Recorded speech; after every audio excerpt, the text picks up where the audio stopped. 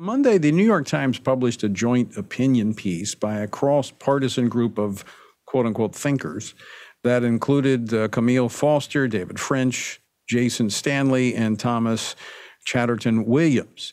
The title of the piece, well, that depends on when you access the article. Originally titled Anti-Critical Race Theory Laws Are Un-American. The piece is now We Disagree on a Lot of Things Except the Danger of Anti-Critical Race Theory Laws. Now, together, the group claims laws barring the divisive teaching of CRT, quote, threaten the basic purpose of a historical education in a liberal democracy, end quote. Well, do they? Here to help us answer that question and more is Stanley Kurtz, Senior Fellow at the Ethics and Public Policy Center. Stanley, welcome back to the program. Tony, thanks so much for having me.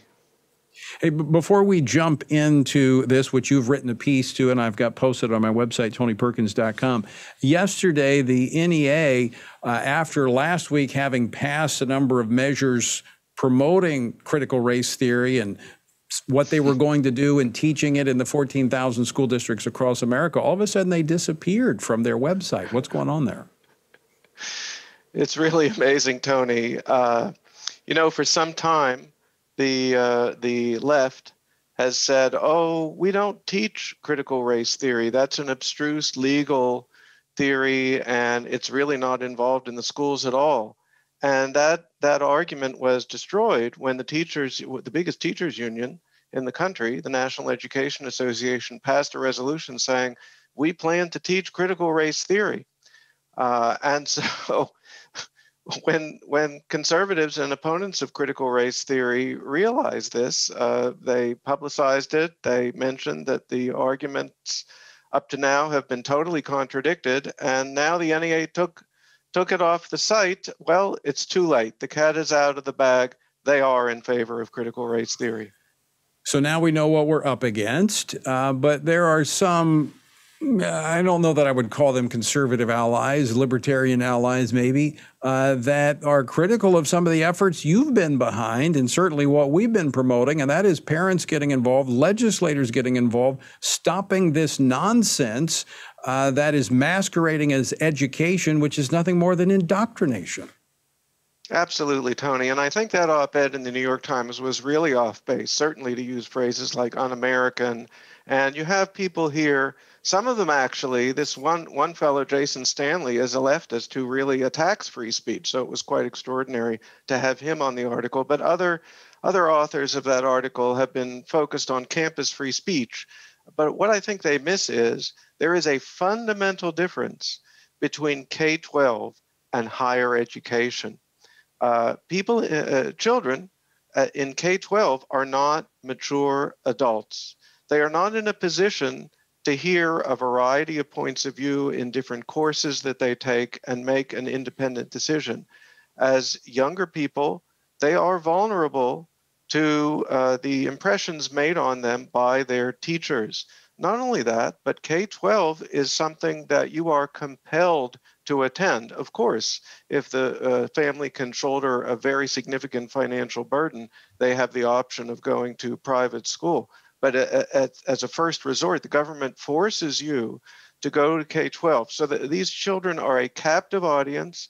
They are children, and now they have to hear people telling them that they should feel bad about the color of their skin, that they're privileged and even responsible for all of the past errors that anyone of their skin color happened to make 100 or 150 years ago. This is outrageous, and it is not something that falls into the category of free speech as it would in a college classroom. Again, because of the compulsion and because of the maturity. It is entirely proper, and this op-ed acted as though the legality of this K-12 legislation was some kind of minor detail.